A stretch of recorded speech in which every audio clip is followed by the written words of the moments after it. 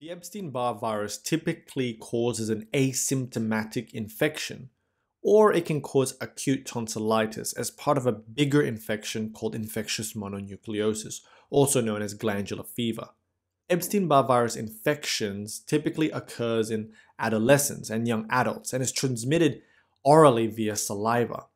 This is the reason Epstein-Barr virus infections are also known as the kissing disease. Nearly everyone will be infected with an Epstein-Barr virus at some point.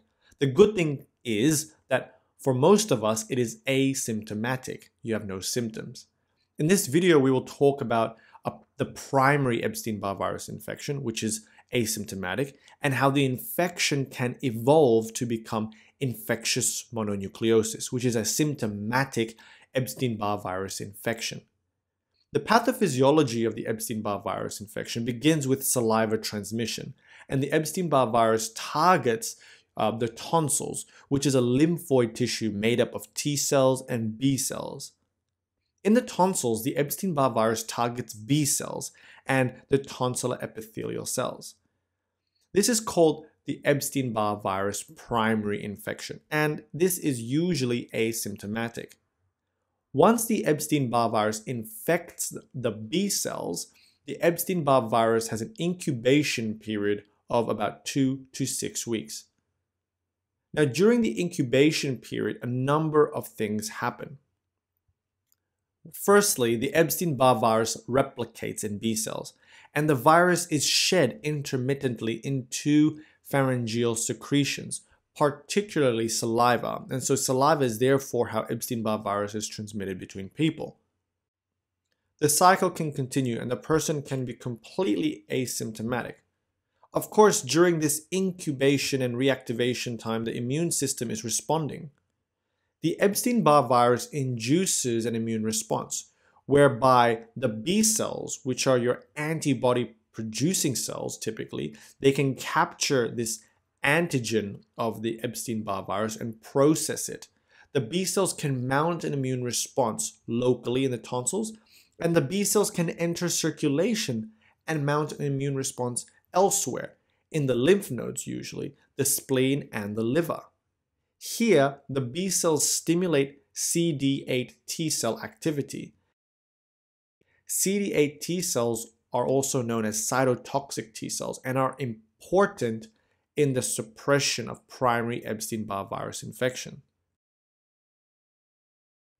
On a side note, the CD8 T cells are thought to be important players in preventing Epstein-Barr virus reactivation and Epstein-Barr virus associated lymphoproliferative disease. The B cells also activate CD4 T cells through co-stimulation, which means the B cells also become activated. This is important because activated B cells become plasma cells, and the plasma cells are the antibody-producing cells. The plasma cells will produce Epstein-Barr virus-specific antibodies, which means antibodies against components of the Epstein-Barr virus. Firstly, it will produce the viral capsid antigen with IgM, followed by the viral capsid antigen with IgG. Plasma cells then eventually produce Epstein-Barr nuclear antigen IgG once the infection is resolved. The activation of other immune cells in the lymph nodes, spleen, and liver is part of the immune response against Epstein-Barr virus. During the incubation period, the Epstein-Barr virus can also enter circulation. Here, the immune cells in the blood will try to destroy it and also will pick it up and mount an immune response, releasing cytokines. And this interaction is one of the reasons why the Epstein-Barr virus infection can produce symptoms such as fevers and feeling of malaise. During the incubation period, the abnormal infiltrated B cells produce these antibodies called heterophile antibodies, which are actually important and a quick marker for diagnosing Epstein-Barr virus infection. Very important concept to understand is that an Epstein-Barr virus primary infection is typically asymptomatic. However, in some cases, the immune response to the infection can be so great, causing symptoms of infectious mononucleosis. As mentioned, Epstein-Barr virus infection transitions from the oral cavity to the peripheral blood to other parts of the body, including the spleen, liver, and lymph nodes. In these sites, an immune response against Epstein-Barr virus is mounted thanks to B cells and macrophages triggering CD8 and CD4 T cell response. The immune response results in lymphadenopathy from lymphoid proliferation. The immune response can also occur in the spleen and in the liver, causing splenomegaly and hepatomegaly. It is important to understand the antibody response to Epstein-Barr virus and what they mean. Here is a graph with time on the x-axis and concentration of things on the y-axis. So for example, the Epstein-Barr virus infection begins in the oropharynx with the infection of the tonsils, displayed like so. Epstein-Barr virus can then enter circulation, displayed like so. The first antibody produced is viral capsid antigen IgM. Here is IgM coming up. IgM is a marker of a current Epstein-Barr virus infection. And now this is followed by the viral capsid antigen IgG. Note it takes a while for the IgG to be produced. So when IgM and IgG are produced, the Epstein-Barr virus levels drop as depicted. Eventually, when the immune system is controlling the Epstein-Barr virus infection, the plasma cells are able to produce Epstein-Barr nuclear antigen IgG, which will be a marker of the resolution of the infection and a marker for a previous Epstein-Barr virus infection. Unfortunately, it's important to keep in mind that even though IgM is the first antibody to be produced, as mentioned, it is high in the blood for up to 120 days. So technically, it can be a marker of a current infection or a marker of a recent infection. The clinical features of infectious mononucleosis include tonsillitis, pharyngitis, fevers, generalized malaise, lymphadenopathy, hepatosplenomegaly, and leukoplakia. Here is an image of a tongue with leukoplakia. Note the whitish grayish patches on the tongue, on the side of the tongue. The tonsils are typically covered with an extensive grayish white exudate. The tonsils can be so large it can compress the airways. Here is a photograph of someone with infectious mononucleosis. You can see this person's got pharyngotonsillitis. You can see the white grayish exudate in the tonsils and the enlarged tonsils at that. Diagnosis of infectious mononucleosis is often clinical. Epstein-Barr virus pharyngotonsillitis should be suspected in anyone with fever, pharyngitis, and cervical lymphadenopathy. Investigations findings include increased lymphocytes in the blood, presence of the heterophile antibodies. This is called the monospot test. And remember, these were produced by the abnormal B cells.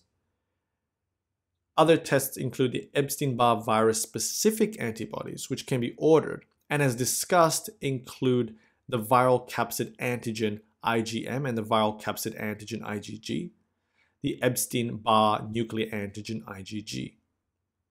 Another expensive investigation that can help diagnose difficult cases of Epstein-Barr virus infection include PCR for the Epstein-Barr virus DNA, which can detect Epstein-Barr virus in blood or also in the cerebrospinal fluid from a lumbar puncture.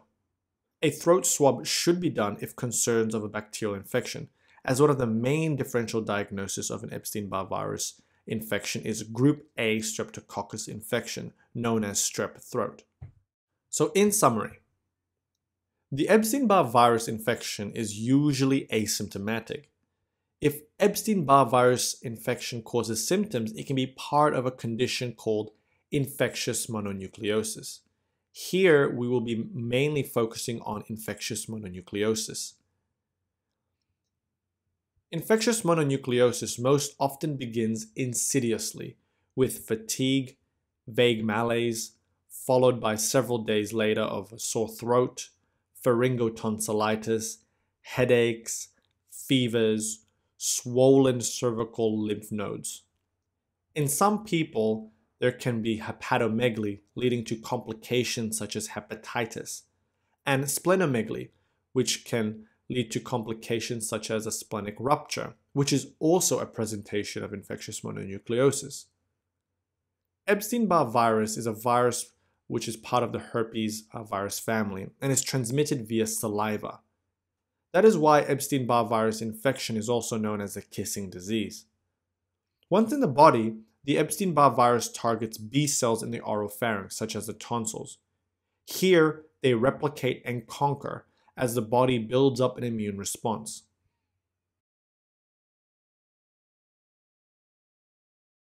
Investigations of infectious mononucleosis includes a full blood count, which may show lymphocytosis, thrombocytopenia.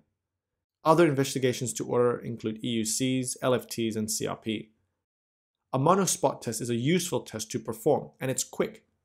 A monospot test looks at heterophile antibodies in the blood, which are produced by those abnormal B cells infected by the Epstein-Barr virus. Further, investigations that can be performed include Epstein-Barr virus specific antibodies. Finally, a throat swab is also very important to differentiate bacterial causes such as Streptococcus pyogenes.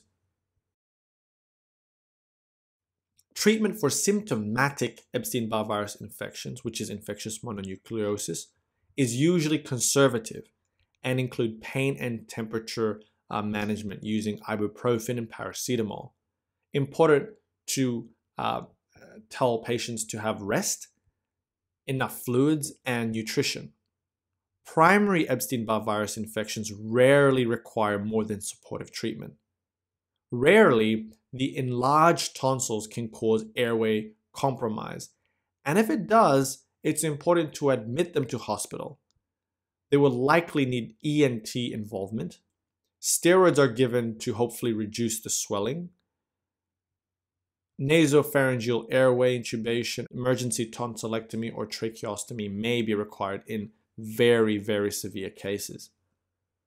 Complications of infectious mononucleosis include splenic rupture, leukoplakia, Burkitt's lymphoma, and lymphoproliferative disease later on in life. In some cases, Epstein-Barr virus tonsillitis is treated with antibiotics accidentally because it looks like a bacterial infection of the throat. And usually ampicillin is prescribed. When ampicillin is prescribed for an Epstein-Barr virus tonsillitis, it may cause a fine macular rash in up to 90% of people. The mechanism is unknown, and straight away you can just stop the antibiotics and the rash will go away. I hope you enjoyed this video on Epstein-Barr virus infection and infectious mononucleosis. On a side note, infectious mononucleosis can also be caused by other viruses, but typically Epstein-Barr virus is by far the most common cause.